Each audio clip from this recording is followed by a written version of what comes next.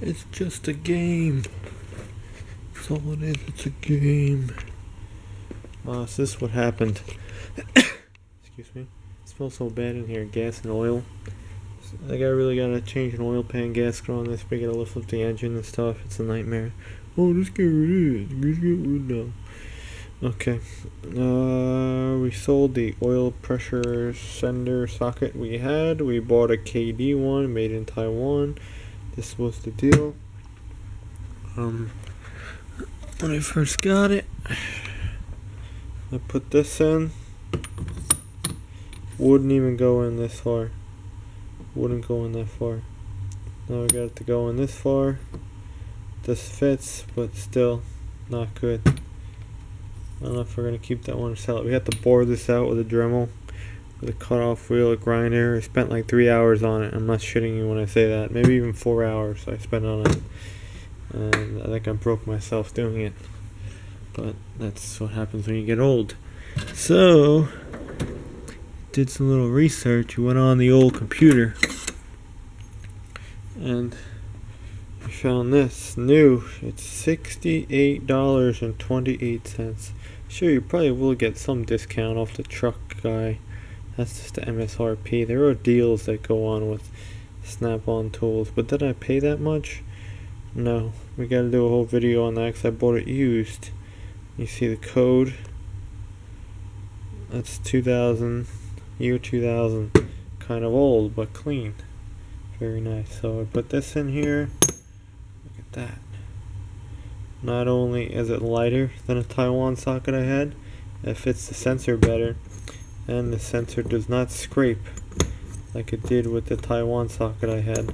The only thing it doesn't have is a hex on the bottom, but I couldn't use the hex on the other one anyway. So we got that for $32, I think, shipped from North Carolina. Very clean, 17 years old, but very clean. There's one on eBay now. It's a Snap-on A120. If anyone's looking for one, you can go bid on it. I think it ends in about 3 days. Fits a GM socket though, very nice. Probably will also work well on a back of LS engine, because on this car it's down low on the driver's side this way. Then on the other car it's up high in the back of the intake. But then on the Chevy and the LS it goes straight down in the back of the engine. So that is cool, you know.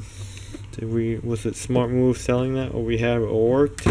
I don't know, but it was kind of shitty. This is a nice upgrade.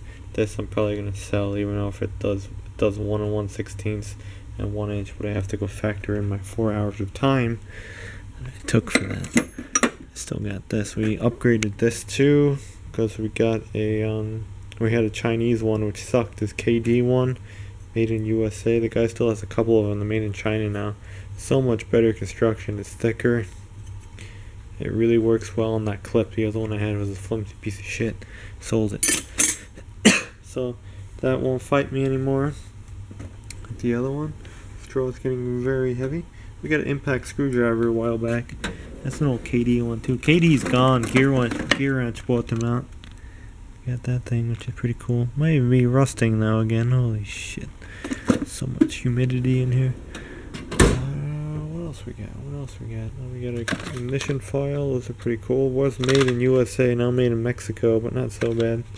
This is not China. It's probably right over the border. What else we got? Long 3/8 ratchet we now have. Long one.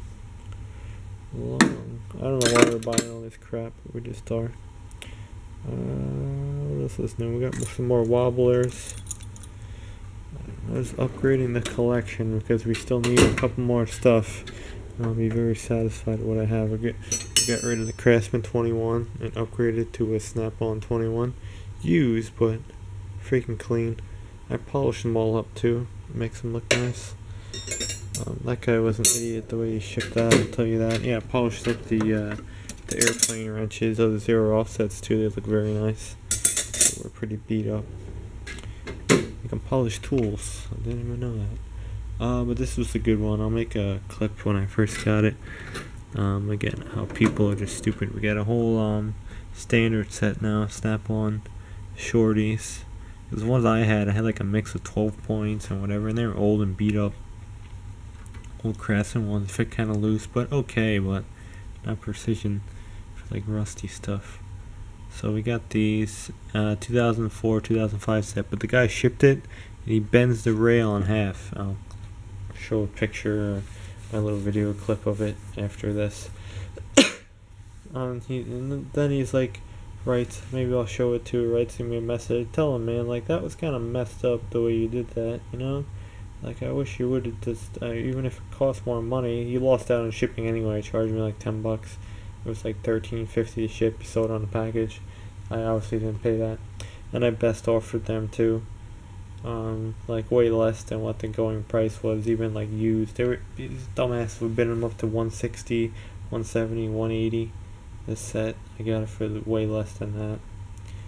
It came out to like $11 a socket, which isn't so bad. It's like almost Craftsman prices, and they're made in China these days. Especially for the big ones. So yeah, the guy bends it in half, puts it in a package. I get it. It's all freaking messed up. I hammer and dolly the rail. The rail's a cheap one anyway. I have one over here. They're like $3.50 you buy these for. Actually, like Snap-on sells these the cheapest. They're made in Mexico, but decent quality. Same rail. Yeah, and dude writes you, oh yeah, I don't care. You got a deal on it. Blah blah blah. I didn't know I bent the rail. Yeah, right. The only way it could fit in there. This is lying about shit. Only way it could fit there is if he bends it in that package, because I straightened it, I textured it in the box, it wouldn't fit in that. But people, I think we're done with the horse trading now, with the upgrades for now. We got a good start. We're still trying to get rid of some stuff. I polished this one up because this was pretty dull. Still is pretty dull. It looks better. And yeah, that's that. Getting people on eBay though. They like what people do their wrongdoing, but they don't want to admit to it. They want to admit like they did everything fine, nothing's wrong, you got a deal, blah blah blah. You know, I'm great. I got my money. I sold you freaking rigged up shit, cost you time, and I didn't say I was gonna do it, but I did it anyway because I did what's good for me. Oh, I got that one too. Yeah, we've been spending some money. Wheel and deal. Yeah, the story on this is I got another one from South Carolina, but the freaking guy sent it to me, and like the handle's all busted on it. Not busted up, but some little like chips and cracks and stuff and tears. That's not warrantyable. You gotta spend like $15 or something on that thing. That little handle, it pops off, pops on. Not so bad. But the dude totally ignores me. I'm like, you said this was new, but the handle's like all beat up. What's going on here, buddy? He ignored me.